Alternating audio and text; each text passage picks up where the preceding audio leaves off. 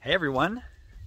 So today I'm finally going to answer the question that I asked or that I posed to all of you many months ago, and that is, what animal will call this half-acre bit of land, which will be a pasture, home?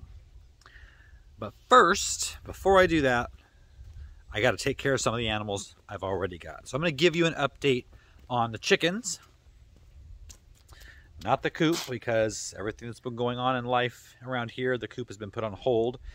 So now that things are getting back to normal, work on the coop will resume. So first this morning, we've got to feed the chickens that we have. It's a friendly one. Yeah, they're ready for some food.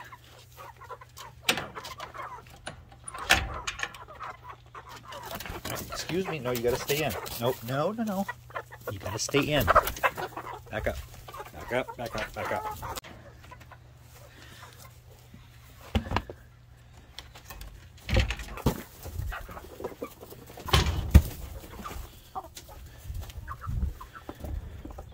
Every single morning, they act like they haven't eaten in 3 days.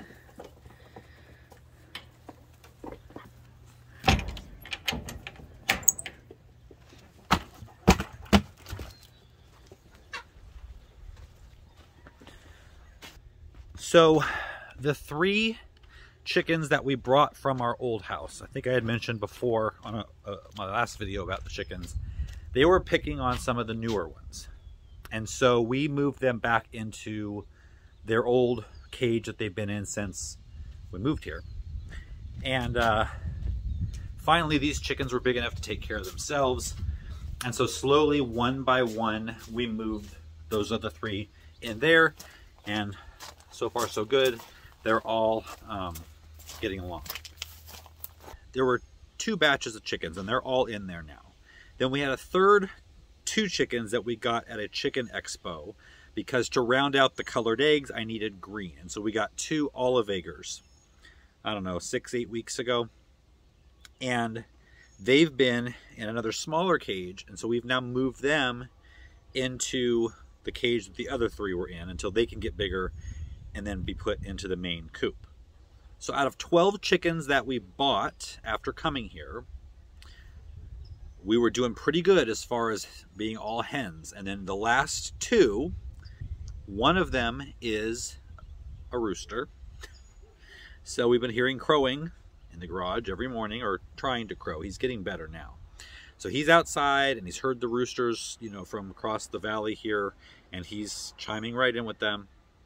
And so we're going to keep him for now, at least. He seems to be pretty nice as far as roosters are concerned. He actually hides under his little female friend. So for now, he's not too loud, you know, and we've got roosters around us anyway. So as long as he stays nice, we'll probably end up just keeping him. I'll take you down here and show you them.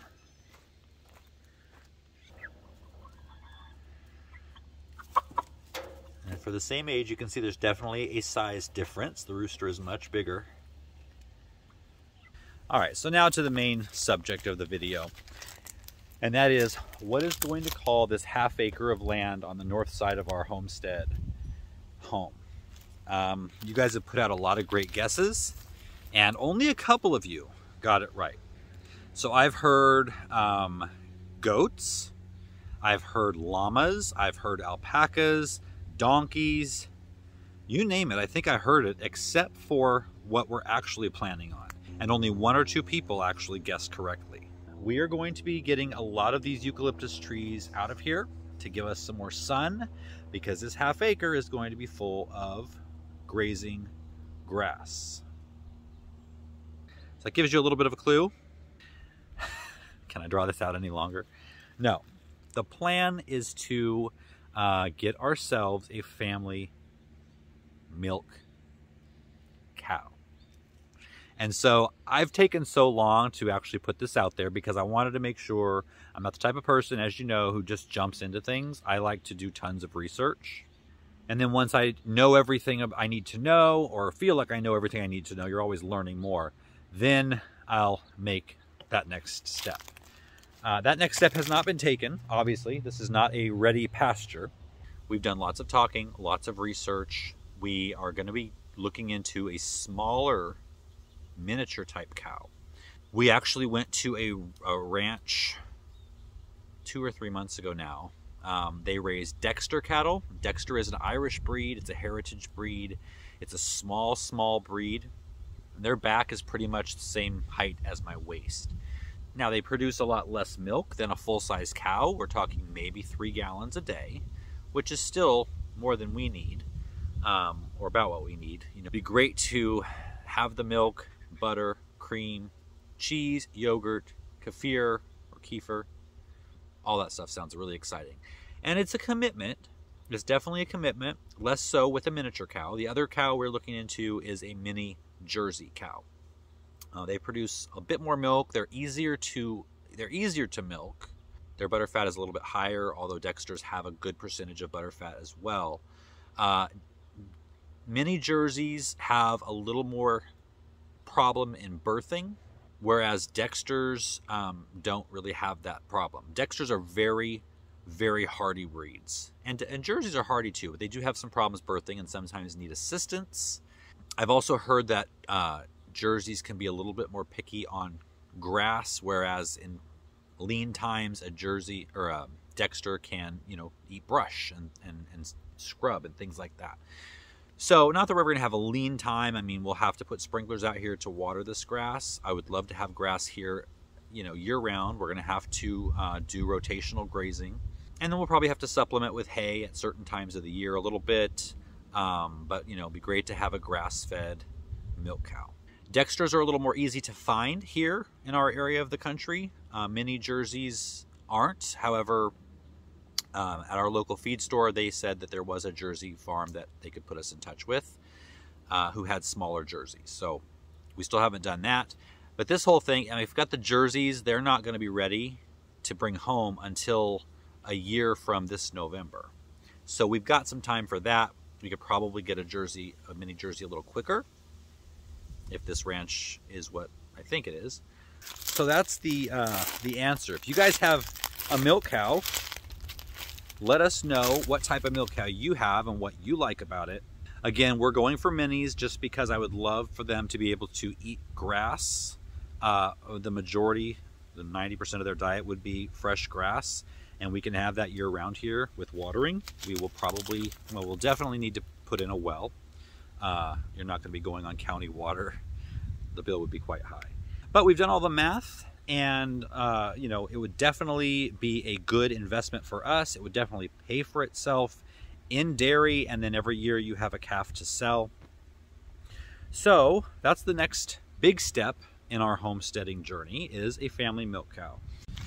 So yes, we are moving about this at a snail's pace, basically just because we want to know everything we need to know to get started and not have a bunch of surprises that come up later. There's always going to be surprises that come up no matter what you do, but if you're prepared for most of them, or at least know where to find the answers and get help, then you're that much further ahead. Before we sign off, I wanted to show you the garden because this is going to look way different than when you saw it last.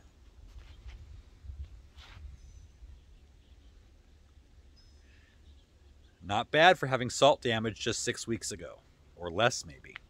The potatoes are getting ready to be harvested. We've got some blooms, so I'm gonna let those go another week or two, and then I'll have a video on the Next Level Gardening channel about the harvest. We've got zucchini coming out our ears, cucumbers as well. Beans are just starting to bloom over there. We've got some bush beans here.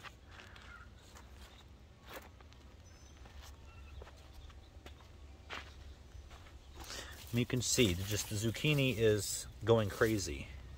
At our old house, we did not have a lot of bees, and so you had to plant 5 or 6 zucchini plants to just get a handful of a harvest.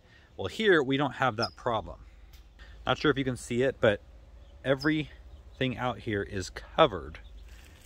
Well, now that I say that, where'd they all go?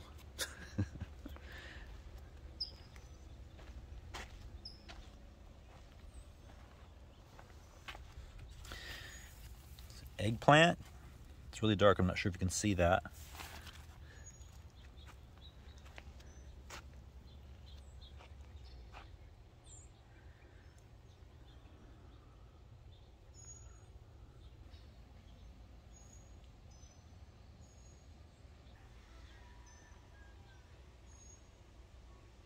Corn is definitely starting, well, it's been tasseling for a while, and now we've got some silks in here as well. The tomatoes are so late this year, but they're doing their thing. We've got some baby Kellogg's breakfast in here somewhere. Just saw some last night. So that's the update. I know it's been a while since I've been on here. The plan now, though, is now that all of the stressors are behind me, the plan is to get a homestead video out to you every Tuesday. So today is Tuesday, and here's the first one. On the gardening channel, we're going to be doing videos Friday, Saturday, and Sunday.